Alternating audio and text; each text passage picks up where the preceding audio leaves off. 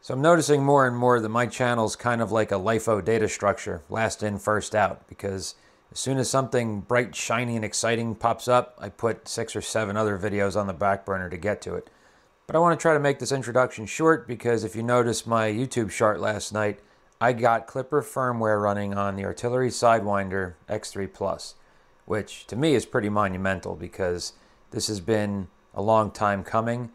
I spent a fair amount of time going back and forth with people from Artillery. They were saying, well, you know, our firmware isn't open sourced yet, blah, blah, blah, blah, blah. I don't know if we're going to do that, yada, yada, yada.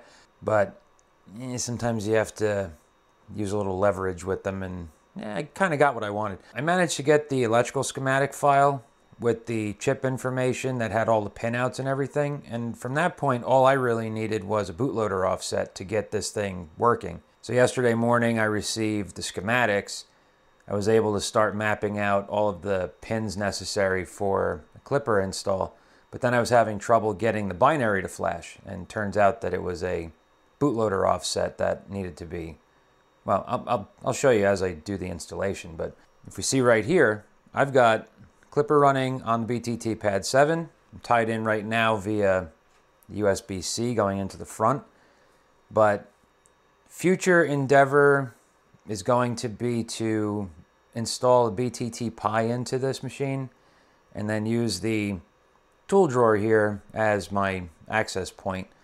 And from there, the option is going to be to either install the HDMI 5 screen over here, which would have some cabling and stuff sticking out, which I'm not really sure that I want, or I can tap into another instance of Klipper on the BTT-Pi 7 and I can control it wirelessly through the Wi-Fi network, which I think I'm kind of leaning towards. If you watch my video of multiple instances, you'll notice that I did that with the Sovol SVO7 Plus. I was able to control it via Wi-Fi, even though it was still running its own Pi-based, if you will, controller. So to just run through some of the functions on the machine, well, since my stupid circus lighting died, I'm going to have to do this au naturel, but I just wanted to run through some of the functionality that is working with Klipper right now. Everything seems to be working okay. I haven't done any test prints just yet, but I've got the overhead gantry light working. You see right there, the overhead gantry light's working. I've got the tool head light working. I've got the machine homing, which obviously that's a fundamental feature. It moves around as it should. This machine actually has a separate MCU fan that is controlled by a pin. So on here you can see I've got this MCU fan section. You may not be able to see it on the screen, but I've got the separate MCU fan right here, and you can set it to go on and off at specific temperatures. So you can tell Klipper, I want the fan to turn on at, I don't know, whatever temperature. I want my board to stay at a relative temperature, say 30 degrees Celsius, something like that, and the fan will turn itself on and off depending on what temperature is inside the control unit here. If I go under more and I go to bed mesh, I can load the default bed mesh. You can see that I did a bed mesh measurement. I've got it set to 100 points right now, which is kind of overkill, but for right now I'm just going to leave it the way it is. I've already calibrated my Z offset via the old paper trick. As far as all of the controls are concerned, hot end fan for part cooling, it's controlled here. The heatsink fan will go on when the hot end starts up or when it's above 50 degrees Celsius, which on this machine still heats up insanely fast. I really like the way that this thing heats up, but I digress. Under the LED section, I've got two different options. I've got LED light, which is for controlling the overhead light.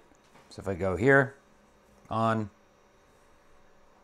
and off, and then I move Z down just so you can see it a little bit better, but under hot end NeoPixel, I've got control over red, green, and blue, and obviously a combination of the three.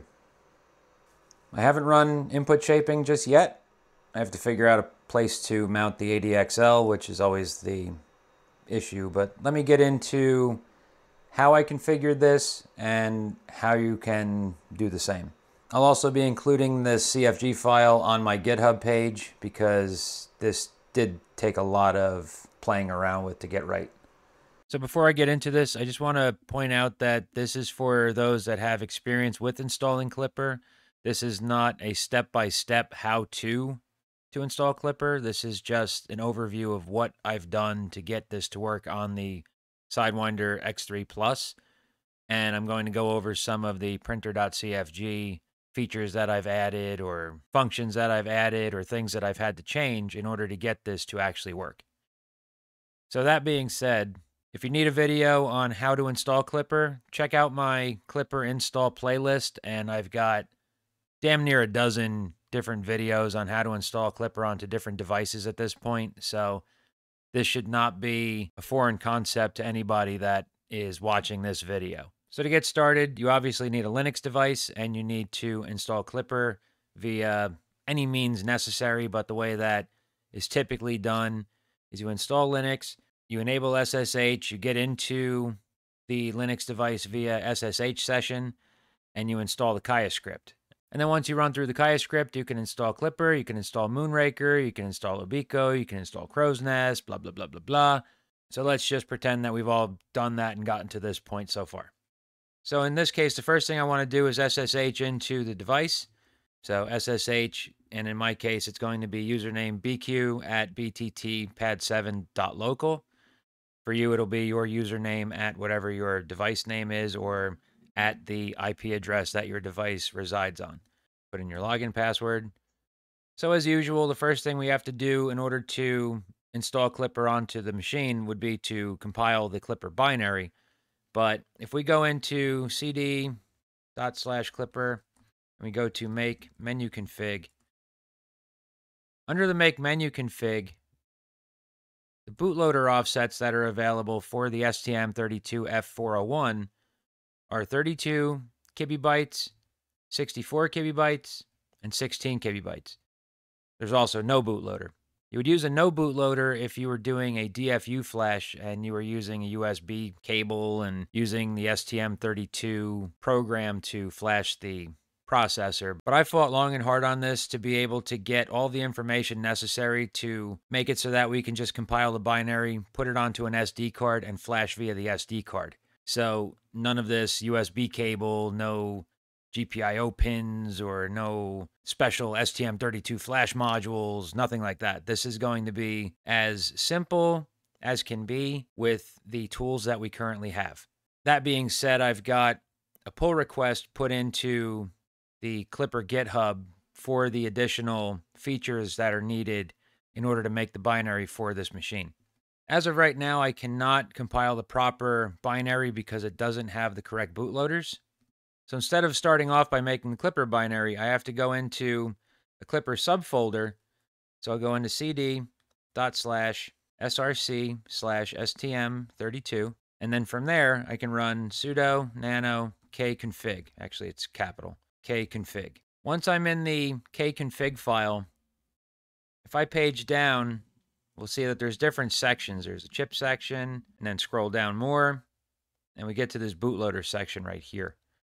Under the bootloader section, this board requires a 48 kibibyte bootloader. So on this line right here, this bool 48 kibibyte bootloader, if next to the STM32F4X5, if we just put these two pipes, which signifies an OR, and we type in MACH_STM32F401, this will put the 48 kibibyte bootloader into the STM32F401 option. If I just used F4, it would put it into every instance of F4 whatever. So it doesn't have to be a 401, it could be a 405, a 407, a 440, whatever the hell. But in this case, I just want to make it an F401 because there's a possibility that some of these may not even have the ability to have a 48 kibibyte bootloader. What do I know? So once I put that in, I could do a Control X to exit, hit Y to save, and then Enter to confirm. Once I exit out of there, I can go back to my main Klipper directory by going cd/Klipper, And then from there, make menuconfig. Once you're inside of the make menuconfig, go down to your microcontroller architecture, and if you haven't done so yet, select the STM32. Processor model is going to be the STM-F401. Despite the fact that this machine has an STM32F402, it's an identical processor. Under the bootloader offset, we now have the option for the 48 KB bootloader. So we select that. Clock reference is 8 MHz crystal. And then the communication is correct with USB on PA11, PA12 if you're using the USB on the front. There are additional pins that are available on the Sidewinder mainboard, such as the Wi-Fi pins right here that can be used. If we tap into the TX and RX on this Wi-Fi module, we should be able to use UART communication and circumvent using the front USB port. And also there is a 24-volt output right here that can be tapped into that I'm probably going to use on my machine when I install the BTT-Pi, because the BTT-Pi runs 24-volt native. But in this case, because I'm running on the Pad 7, I select USB on PA11, PA12, which is correct. And then from there, Q to quit, Y to save, do a make clean to clean the directory out, and then make. Once that happens, it'll create the new Klipper binary. And like always, we go into WinSCP and start a session inside of WinSCP.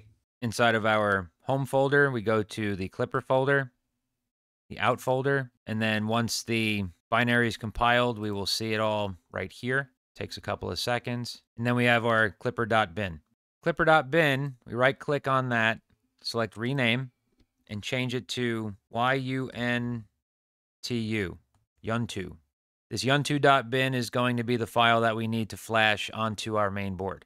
So from here, we would just copy this to our SD card. So if we have an SD card inserted, we could see it over here in our list of drives. Just grab it, drag it over, take that binary, put it into the machine, disconnect the original screen because that sometimes hangs up the firmware installations, power on the device, and then give it about a minute or two. From there, turn it off, remove the SD card, turn the machine on, plug in the USB, and from there we should be able to see the device in the Linux system. So we should be able to do an ls USB and see the OpenMoco STM32F401XC device right here. Once we do that, we could do our ls/dev/serial/by ID, or we could also do /by path. I found that by path is more robust when you're dealing with multiple instances on a single device, because you're separating based on the USB port number rather than the device ID, because the device ID may have a tendency to be similar or the same. So just do a by path /star to get the full extension, and then you could just grab it, Control-C to copy it. And then inside of the printer.cfg, there's a whole bunch of things that had to be added and a whole bunch of things that needed to be changed. So looking at the pinout diagram on the right for the STM32 that's on the Sidewinder X3 board, comparing it to the pin sections that I have on the left here in my printer CFG, we can see that the very first option is the LED light command, and that is tagging onto pin number PC2. The initial white being a 1 will default the light to being in the full on state. The LED section is a PWM section, so you can choose whatever brightness you want right here, and it'll just start up in that state. The NeoPixel section underneath that controls the hot end light because it is set up as a NeoPixel. It's running off of a single pin, PD2, but it uses PWM to control what color or what colors come out of that single pin. The color order is GRB because that is the order that the pixels are in. They're in green, red, blue. If the LED were in a different order, you would have to change the order here to get the sliders to be proper inside of the Klipper interface. Initial red, green, and blue being 1 will make it so that it outputs a white light. So I do have to correct myself in my review video. I said it was an RGBW, but it's not. It is just an RGB LED, and it uses the 3 colors combine to create the white light that you see in the full bright state. I haven't really gone through and messed around with any of my base macros. I started making a load and unload macro because the machine itself does not have a release for the filament on the extruder. So I still have to put in the hot end commands, but basically just make a macro for load and unload. It's got the standard macros, calibrate probe, which just runs probe calibrate, PID nozzle, PID bed, the idle timeout macro, which lets you set up how much time the machine can sit before the motors and stuff turn off, etc., etc. There's nothing new and unusual here. The MCU section is going to be the same. It's going to be serial and then the path. This is a copy and paste from one of my existing configs, so it's got some input shaper values. They're not correct because I haven't run the input shaper yet. I still have to set it up with the position point for the input shaping. I've got to set up screws tilt adjust and things like that, but ultimately all the stepper pins for X, Y, and Z all have to match what is going on over here. Same with the extruder. And because there's so many fans on this machine, I have to have a couple different fan sections. One of them being the heater fan section for cooling off the heatsink, the standard fan for the part cooler, and then this temperature fan right here is what I set up to display the fan icon right here. And we could see that right now the current temperature is 26 degrees. I've got it set to a target of 35, and this little icon isn't spinning. But if I were to make this 20 degrees, you can see right here the fan icon starts to animate to let you know that the fan is on. There's also an LED status light that comes on when this turns on. You don't see it, but it's there. If you pull the drawer out and you look inside at the board, you'll see the little fan, and when it's on, a red LED comes on. But aside from that, that was pretty much it. All the other stuff is pretty standard. Probe section for the inductive sensor, Safe Z home and bed mesh for the auto bed level. Like I said, I have to set up the screws tilt adjust. So I've got the manual control over the screws, so it'll go over and measure each of the positions, and I can use the wheels to make the adjustments, or I can use Bed Leveler 5000 with Klipper as well. But really the biggest thing that had to be done was that 48 kilobyte bootloader offset. And I do keep saying kilobyte because there is a difference between kilobytes and kilobytes. We look right here. 1 kilobyte equals 1.024 kilobytes. So if I said 48 kilobyte offset bootloader, it's actually 49.152 kilobyte, which kind of threw me off when I first started digging into this stuff because I didn't even know that a kilobyte existed. So, truth be told, this was new to me a couple of months ago as well.